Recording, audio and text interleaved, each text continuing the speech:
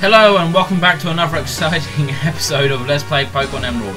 Today on this very exciting part, I'm your host Mega Nintendo Wolf and I will be taking further on the longest route where we get challenged by this extremely blonde person. Even though I'm blonde, but I'm cooler because I am. And now his hair's green, that's why he's less cool. Even though I'm sure, anywho. He's got an Electric which at level 17, my She-Wolf shouldn't have too much of a problem taking it down. Yeah, so just fight it a couple times and it's going to be dead. Simples. And it flinched. Sweet is not even going to lay a finger. It's barely not going to lay a finger on my She-Wolf anyway. Because now that he used the potion and I'm faster, he'll be going down quicker. Like that. So it was just a waste of time. Now here we have Makuhita. It would be a smart thing to switch out, but I'm not going to do that.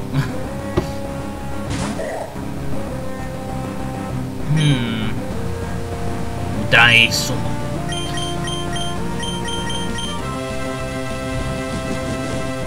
Why did I just click that? I feel kind of stupid now. Oh wait, as a third Pokemon? Never mind, good for me. Roar does come in handy.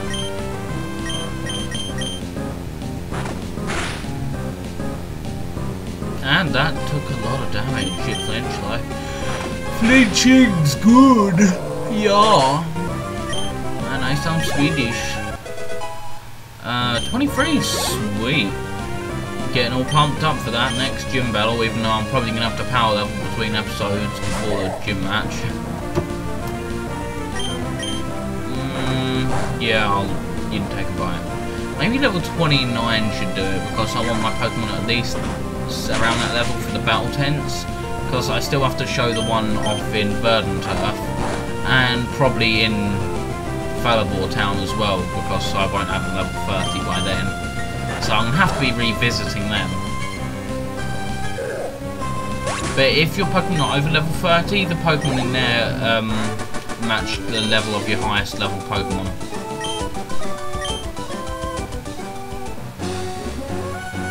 Oh look, he wants to ask for his phone number.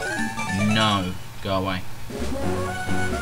If we go down here, we'll get to the desert again and it'll give us the sandstorm message. But since we can't go there yet, it is quite a good area, but we'll check out later. If we talk to this guy, he will give us a TM something another whatever number, which is secret power. It's a random effect in battle, kind of depending on your surroundings, whether you're in a desert or in a cave or on a grassy route, something like that. But it has actually an outer battle use as well, which is it makes a secret base for you. Not so good when you don't have access to other people's GBAs who also play the game, because you can mix records and go visit their secret bases wherever they made them. But if you're playing it on your own, not so much. You make secret bases. It's kind of cool. It's a good feature. They improve on it in Diamond and Pearl.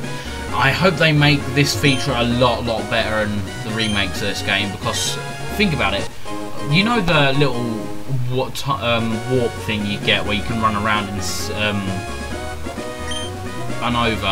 the Unova region, basically, and do tasks for your Pokemon and that.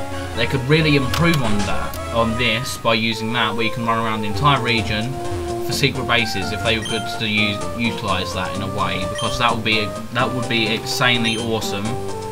What I originally wanted when I was first playing this game, to run around the region with my friends and do shit. It would be awesome. And this lady here, as if you haven't guessed by my rambling, I missed it, but she heals you. Yes, she heals your Pokemon. So after you've been through the fiery path, you might want to go see her. And if you get on your match bike and go up this muddy slope, which you couldn't before with anything else, you get access up here and a battle. And basically you see those little notch holes everywhere. You can also make a secret base out of them, as well as certain trees. Yeah, he hasn't got much to worry about, just on the chart. It's level 19, I'm 4 levels higher, and I've lowered its attack. I believe I can take it, but I clicked Roar by accident. Again.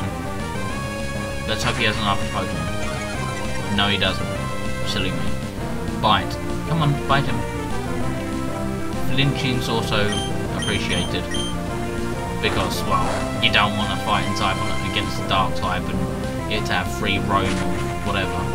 Ooh, Leah, scary. Actually, it's like my defense. That is quite scary, considering how much little damage I did to it. But I believe in you, She-Wolf. I believe. And it flinched. Yes, I am believing. Believing works. Go on, you can do it, She-Wolf. Just don't let them attack. Oh wait, no, that's a set amount of damage. It's only going to do 19 and 23 damage. So, nothing to worry about there. And he's dead, yes. Take that, bitch. Oh, and experience points, yay. It would be a smart idea to heal up before I head on to the next route, which is west of here. But if you, well, not west of here, but up a little bit, because down there's the desert. But if you head west of this route part here, you'll get to the new route. Come on. You don't need the bike to go down that. I was just using that to save time. Ooh, and here we have another battle with someone with poofy hair. Makes you wonder how they would keep their hair styled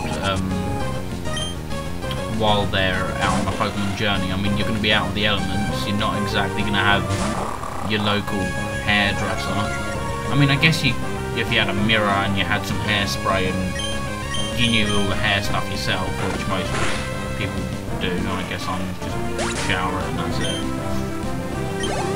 Yeah, I don't do anything special with my hair. It's just I don't like. I don't know, my hair's the sort of hair that looks better when it's messy and slightly long, rather than short and neat, if you know what I mean. And you trying to burn me? No, She-Wolf taking me down, bitch.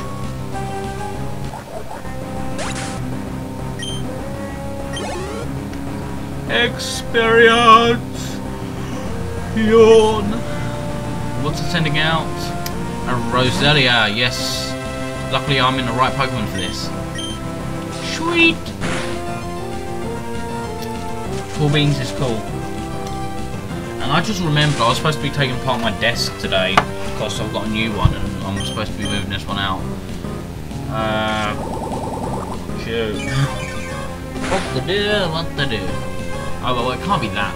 It shouldn't be that hard. I mean, just all I have to do is yawn like I am now. Oh. Damn it, why am I yawning so much? It's like 10 past 4 in the afternoon. I should not be tired. Either way, yeah, I'm supposed to be taking apart my desk to, so I can set up my new one. I'm starting to think I might not do that today, because keeping updated with these episodes is kind of hard. Even though it will be even more so for the next episode, because I've got sprites to do. Although then again, setting up a desk ain't that hard because it's just taking apart a few screws. I hope. And Ninjas, get out there, or Swiftwing, get out there. Fury Cutter! Go! It's super. No, it's not super effective. Okay, poison resist bug. I've got to remember that because in first generation, poison types beat bug types, and they got rid of that second generation onwards, which I thought was a bit uncool.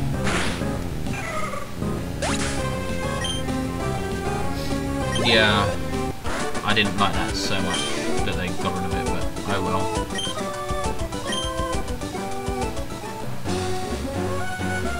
No, she's adding us to her phone! Or poking out. Same thing, really. I think I'm going to end things off here for now, because we're on Route 113. Thank you for watching, I'll see you next time.